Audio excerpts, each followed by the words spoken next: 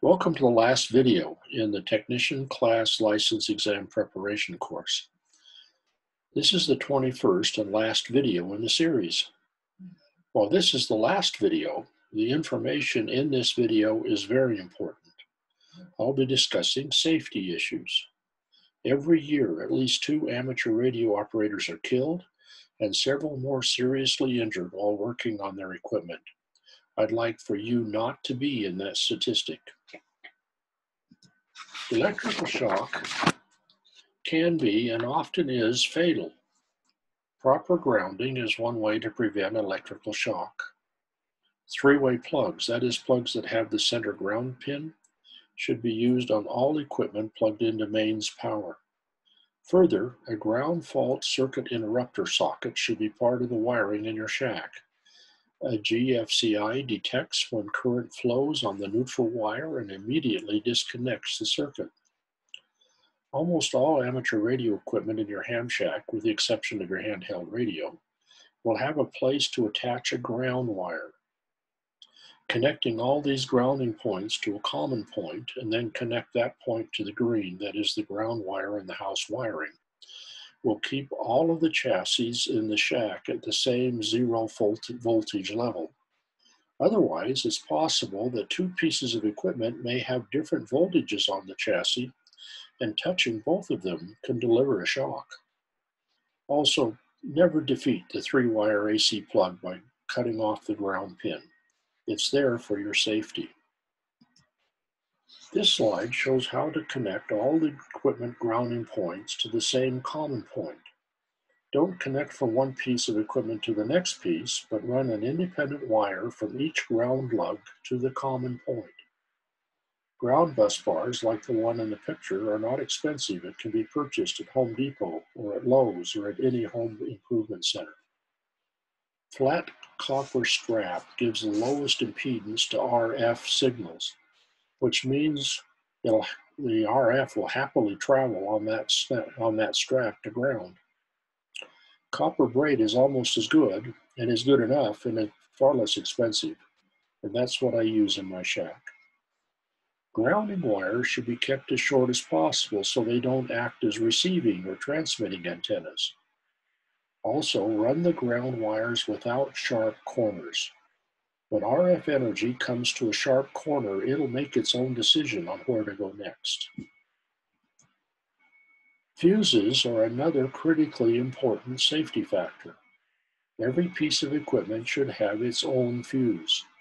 If a fuse blows, there's probably a reason. Find and fix the problem, and then replace the fuse. Electrical energy flowing through the human body will cause tissue to heat up, will disrupt the electrical function of cells, and will cause involuntary muscle contractions. You may not be able to let go.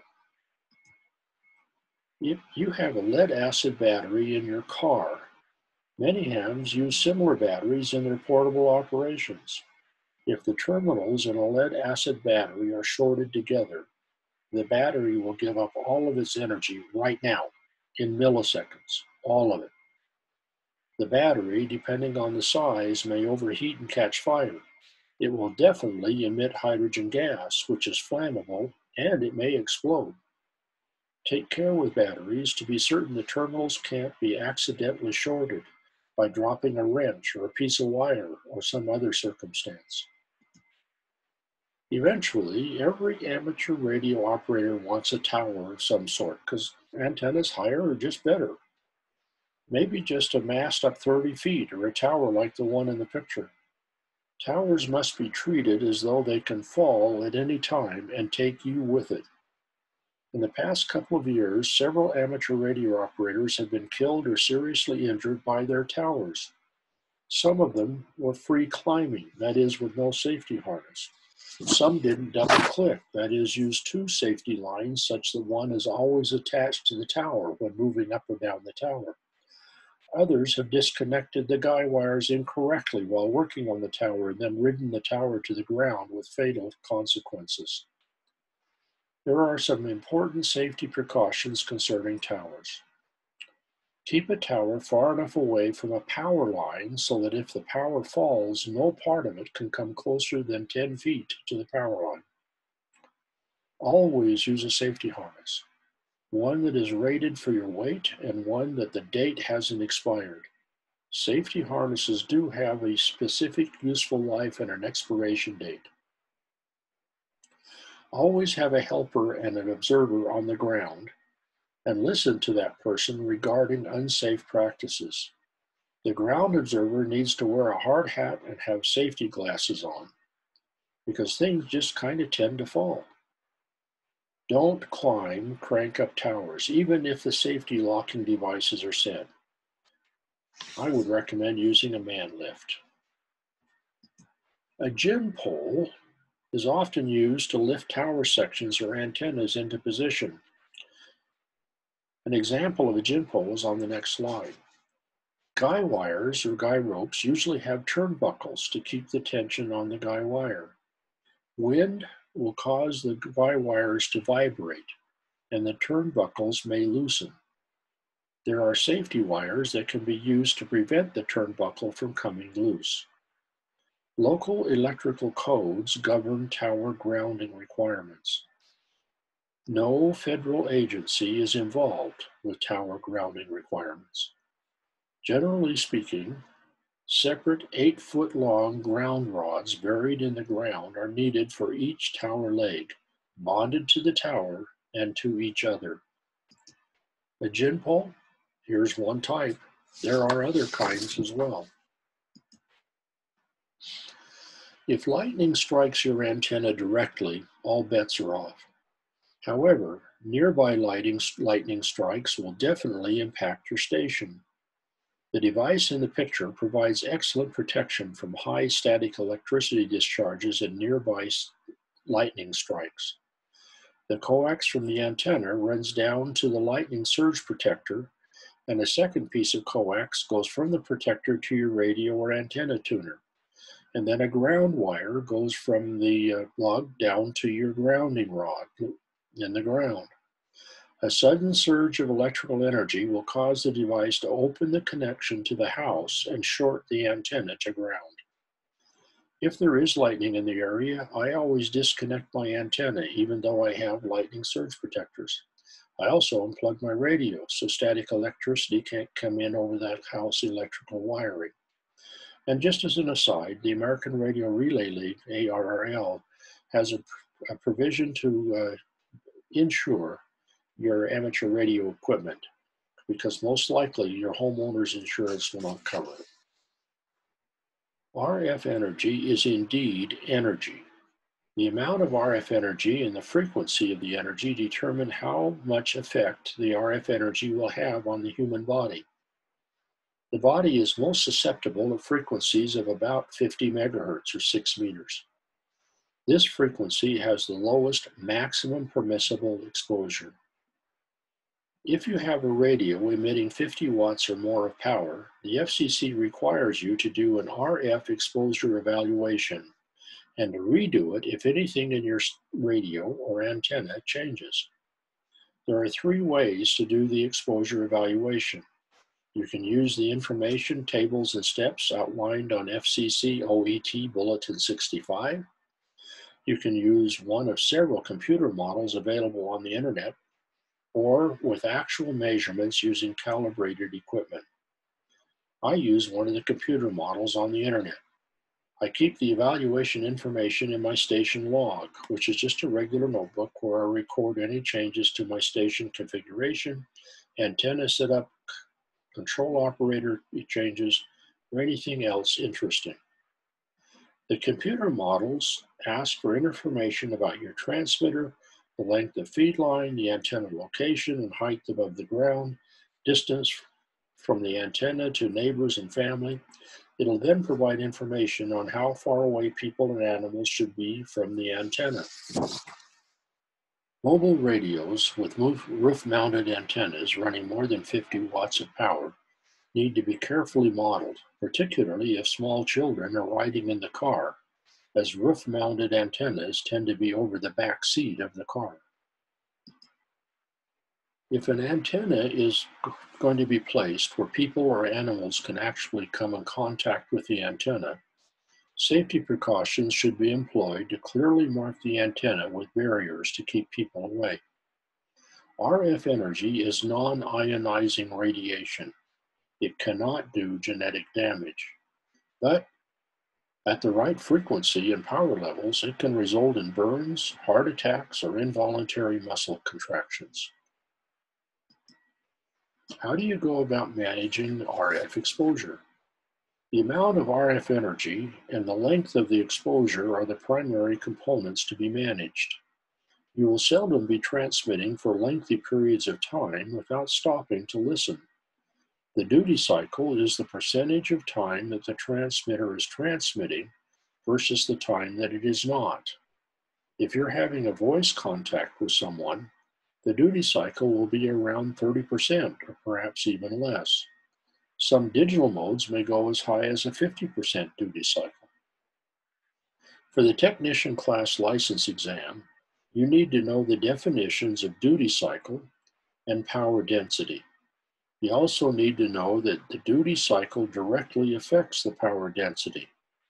For your general class, and particularly amateur extra class exams, you will need to fully understand how to manage RF exposure through the application of power density. So, as an aside and as a quick overview, the information you need to consider is the average amount of RF power exposure over a period of time over a distance. If I'm using a single sideband emissions transmitter with a peak power output of 100 watts on a 30% duty cycle, I can calculate the power density and RF exposure in this fashion. A single sideband emission is an amplitude modulated signal, only emitting 100 watts of power at the peak amplitude. On the average, a peak output of 100 watts single sideband results in an average output of 75 watts. Over a 10-minute period, at a duty cycle of 30%, I'd be transmitting this average of 75 watts for 3.3 minutes, giving a power density of 24.75 watts in that 10-minute period. The effect of that power diminishes by the square of the distance. The further away the antenna is, the lower the RF exposure. A 100-watt single sideband station has almost a negligible power density, unless you are crouching directly under a low antenna. However, if I'm a big gun running a 1,500-watt amplifier on a 50% digital mode duty cycle, I would definitely need to take antenna placement into consideration to minimize the power density and RF energy exposure. This concludes video 21 on the topic of safety. Just be safe. At this point, you've gone through all of the videos in the license exam preparation series. If you've been diligent in working with hamstudy.org and are now taking and regularly passing their practice exams, you're ready to take the exam and be awarded your technician class amateur radio license. There's a fee to take the test of $14. If you don't pass the test, you can immediately take it again for another $14. The test is 35 questions long, and you need a score of 70% or better to pass. That means you can miss up to 9 questions. We have no way to tell you what questions you missed. If you pass the technician class exam, you can take the general class exam at no additional cost. I recommend taking the test whether you've studied for it or not, just to see what the topics in the test covers. Who knows, and you may just pass it. You'll need 2 forms of identification. One must have your picture, such as a driver's license, a work ID badge, or a passport. The other can be any form of identification, such as a utility bill. In the exam session, you may have a calculator or 2 sheets of paper as scratch paper. The exam is administered on the computer. If you've taken a hamstudy.org practice exam, the actual exam will look almost the same. There will be 3 volunteer examiners proctoring the test. Each of them have to agree that the exam was properly administered with no abnormalities. They will sign the paperwork. You'll need to register for the exam prior to the exam session. You'll do the registration on the hamstudy.org website. Sign in to or just open hamstudy.org. In the upper right screen, click on Find a Session. Scroll down until you find the session for your exam. Your exam team will email you the particulars to find the correct session. You'll need your Social Security number to complete the registration. A part of the registration process is to obtain from the FCC an FCC record number, or an FRN. So your browser will be sent from hamstudy.org to the FCC registration system to get the FRN. Once you have that number, you'll enter it into the hamstudy.org system to complete the registration. During the registration process, you'll be asked if you've ever been convicted of a felony. Be honest, and a misdemeanor is not a felony. Having been convicted of a felony does not preclude you from getting an amateur radio license. It just requires additional paperwork. And with that, we're almost finished. Note any questions or concerns to be discussed during our last online session, or email them to me at rolandksmith@gmail.com. We'll see you online and at the exam session.